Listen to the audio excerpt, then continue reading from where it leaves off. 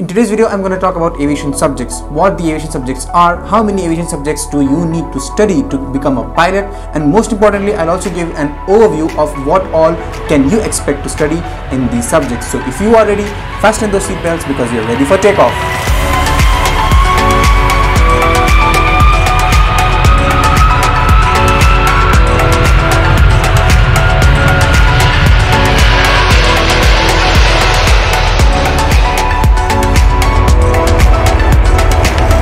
What's up fellow aviators, and welcome back to the FlyTuber, flying simplified through YouTube. My name is Ali Asghar, and on this channel I talk about interesting aviation facts and aircraft knowledge. So if you are an aviation enthusiast and are interested to know more about aircrafts and flying, consider subscribing. मैंने अपने 3-part series of how to become a pilot वाली videos में मैंने aviation subjects के बारे में mention किया था, and I had promised over there that I will be explaining you about these subjects in more depth later on. So without further edu, let's get into these subjects. So the first one is air navigation. This is one of the two very vast subjects in aviation, wherein you will be studying in a lot of detail about how to get from point A to point B. इसमें आप हमारी अर्थ के बारे में पढ़ेंगे, what are gratitudes, what are latitudes, what are longitudes for example. फिर इसमें आप directions के बारे में पढ़ेंगे, magnetic directions and true directions are very different, and you also study about maps and charts. Now ये दोनों चीजें अलग होती हैं, I'll make a separate video about them, but आप ये पढ़ेंगे कि how these are created in the first place and then how to interpret them and use them to navigate in air. Now only these maps and charts aren't enough for you to navigate. You also need instruments. कुछ instrument जैसे aircraft में होते हैं which you need to navigate, and आप इस subject में इन instruments के बारे में डीपली पढ़ेंगे, that how they are built, what are the working principles behind them, and then how you interpret the data and how you navigate using them. In instruments में से कई सारे इंस्ट्रूमेंट्स ऐसे भी होते हैं which require certain radio equipments that are fitted on ground. For example, a VOR or a DME or an ILS. Now ये सब चीजें क्या होती हैं, मैं इन सब के बारे में एक सेपरेट वीडियो बाद में बनाऊंगा, but for now understand that all of these work with radio waves, and because of which आपको radio waves के बारे में about their properties, about how they behave here and up in the air, etc. आपको ये सब चीजों के बारे में पढ़ना पड़ेगा in navigation. Now apart from these, there are many more different things in air navigation, and the video will be very long. इस वजह से I'm cutting it down here, but I get that this is enough for you to have a good idea of what all you can expect to study in the subject. And the next up is technical general. Now this is the other vast subject of aviation, and जैसे कि आपको इसके नाम से पता चल रहा होगा, in this subject you will study about the technicalities of aircrafts. You will study about the aircraft, airframe, its structure, उसे कैसे बनाया जाता है, and most importantly how they have redundancy in it. Now I made a particular video on redundancy. I'll put up the link here. You make sure to watch that video out. And then you will study about flight control surfaces. There are surfaces जिनकी मदद से aircraft को turn किया जाता है या pitch किया जाता है to change the aircraft's direction or its altitude. These flight control surfaces also require a lot of hydraulic pressure to deflect against the huge power and force of the airflow flowing over them, जिसकी वजह से आपको hydraulic systems के बारे में भी पढ़ना पड़ेगा. You also have to study about other systems like landing gears, वो कैसे extend होते हैं, how they retract, and about air conditioning aircraft, how the temperature is controlled. You study about fuel systems, fuel कहाँ पे store होता है, उसको engine तक कैसे feed किया जाता है. You study about emergency firefighting services for example, जैसे कि fire extinguishers के type क्या हैं. Now all of these are a part of aircraft structure, but apart from this you'll also have to study about the basic aerodynamics and principles of flight. For example, how the wing surface generates lift and gets us airborne and up into the air. You also study about stall, what it is and what all causes them, and you'll study about engines, what are different types of engines.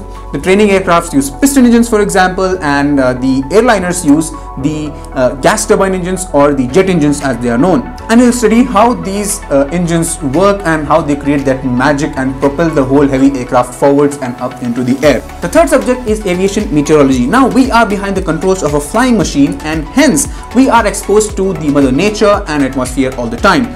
So we have to study about the atmosphere, about clouds, what are the different types of clouds, how to identify which are the dangerous types of clouds so that you can avoid them. We'll also study about the changes in season and weather throughout the year. We'll also study about how the thermodynamic values like pressure, temperature, etc. change over the day or with altitude for example. And we'll also study about wind patterns, fog, visibility, etc. Apart from these, we'll also study about flight hazards. These are the natural phenomena that impose a lot of threat and danger to flying. Example, thunderstorms, lightning, icing, and many more. We'll study what are the causes behind these dangerous flight hazards and how to avoid them. And since we live in the Indian subcontinent, we'll also have to study about the Indian climatology, that is in a span of 12 months, how the weather pattern and seasons change in different parts of this beautiful country. And lastly, all of these data that I mentioned above are specified in a coded format known as a METAR or a TAF. And therefore, you will learn how to interpret this coded information so you have a good prediction of what the weather is going to be on your route or at your destination airport, for example. Before we continue on with the next subject, if you like the video and find it informative, hit that thumbs up button because it motivates me to make much more good videos like this. Now, the fourth subject here on the list is air regulations. Now, just like we need to follow certain traffic rules down on the road, similarly, we have certain set rules to be followed and abide by up in the air. अब इसमें एक interesting concept यहाँ पे ये है कि अलग अलग countries might have their own traffic rules. For example, जैसे इंडिया में and in UK we use the left lane for driving, while other countries and most of the countries use the right lane for driving. But if same thing was to happen up in the air, it would be very chaotic because there are a lot of international flights, and अगर pilots को international destinations में fly करना है, it will be very hectic for a pilot to learn all the different rules of all the countries that he is flying to. So as a solution and to get out of all this chaos, ICAO or International Civil Aviation Organization along with its member countries came up with a set of rules known as air regulations, and all the member states and contracting states of ICAO abide by these rules. For your information, as of date, 193 countries are member states of ICAO. तो अब हम air regulations में पढ़ते क्या हैं? We study about international agreements like the ones I specified above. We study about international organizations like ICAO, IATA, etc. And we also study about the 19 annexures that the ICAO has specified and mandated. We study about air law, rules of the air that we need to abide by always.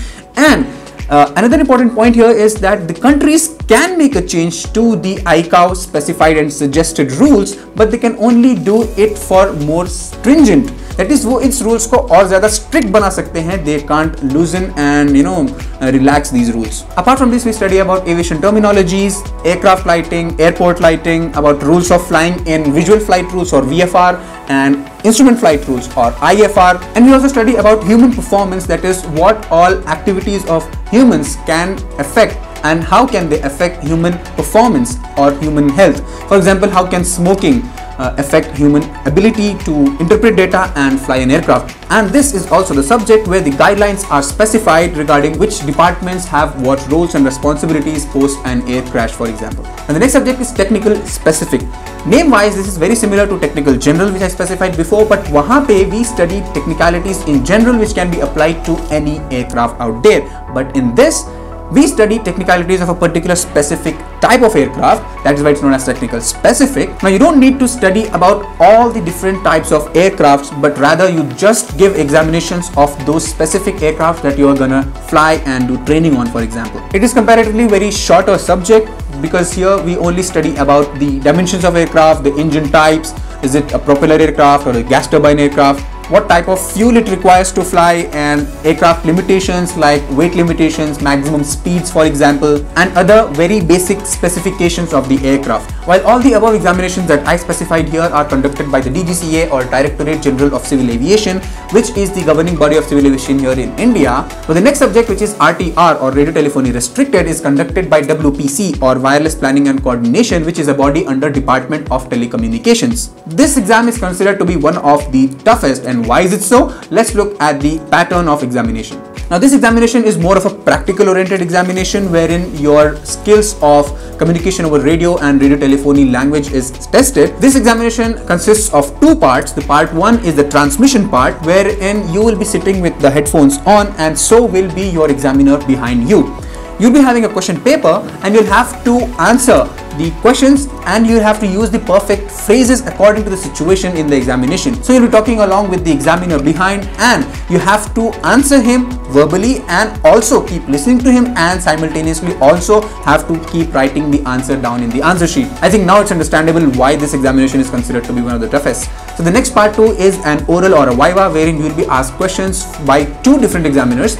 One will be from WPC, who will be asking you questions from radio components, what is a super heterodyne, and what's an amplifier, how do they work, etc. And the other person will be from DGCA, who will be asking you questions regarding flight information regions, airspaces, etc. So the key here is that you need to know what the phrases and terminologies of radio telephony language are, and most importantly, when and how to use them. For example, one example which most of us might have heard is Mayday, Mayday, Mayday, which is a phrase to be used by a pilot who is in distress or in emergency. So those were the 6 aviation subjects that you need to study if you are doing your flying from India and want to become a pilot here in India. Now the point here is that if you are doing your flying from abroad, then there are certain different catches to it and certain different scenarios. I'll be talking about that in a separate particular video. Now thing to understand here is that the video was already becoming very long, and this is just the tip of the iceberg, and there is a lot more to it than this. So if you want to know further details about any particular subject,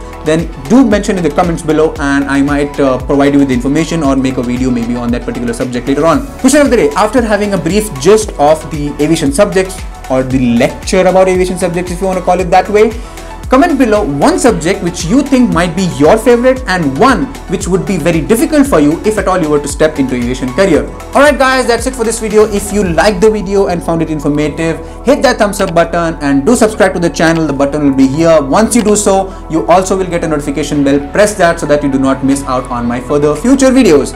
I'll be coming up with a very interesting video very soon. Until then, happy landings.